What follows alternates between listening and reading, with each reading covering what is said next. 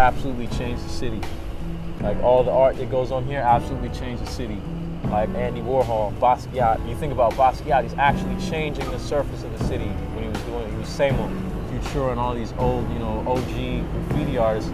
They were changing the face of the city. You know what I mean? Literally. I'm on some metatextual shit. I do it on paper.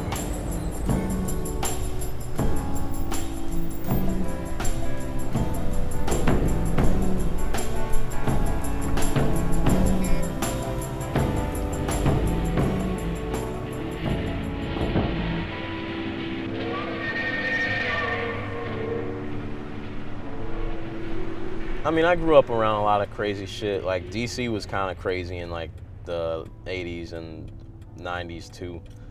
I don't get off on talking about that shit. I mean, because the thing is, people, like, it's all fun and games. It's all entertainment until that shit actually starts to happen. Or people actually start to get hurt. When the shit is real, I don't want to be a part of that shit, man. I don't want to be around that type of violence or around characters like that. Even in my own family, there's some terrible people, and I don't want to be around them. Percy and I never had this conversation, but it's like, I don't know where someone like Percy stands when it comes to, like, kind of definitely benefiting off of telling those stories, but, like, where does it stop? You know what I mean? Like, where does it become entertainment versus just, like, I don't know, man. I don't even know how to articulate it.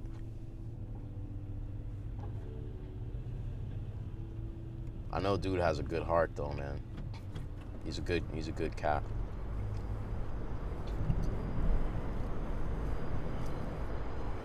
I'm afraid of that shit, man.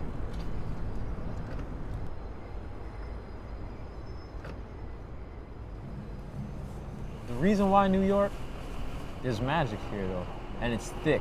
There's tons of people on top of each other and tons of creative people. I could probably go into like Stan Lee and that whole P.T. Barnum comic shit, man. Jack Kirby, I think he went to my school for one day, Pratt Institute. Jack Kirby is like, they call him like the king of comics, right? All of those cats were from New York.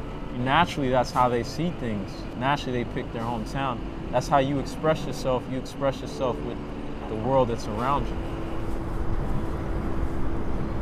What I want to do is I want to write on somebody's fucking brain. You know what I mean? I want to write on the wrinkles in their mind. You know what I mean? Like the subway tunnels, like the little wrinkles in their brain is what I want to write on. I don't really give a fuck about putting my name up on something. Like, that's important. I understand fame, I understand that, that's cool, but I really just want to tell a story. I want to bring the human experience to people all around the world. I want people to feel, I want to, you know what I mean? Like, I want to create a connection between people who just never even thought they'd have a connection. Like, it's a love letter. You know what I mean? My comics aren't like just me pissing on a corner or leaving my mark. It's like, it's more of a love letter, you feel me? Like, it's a love letter about New York, to New York, and to the people.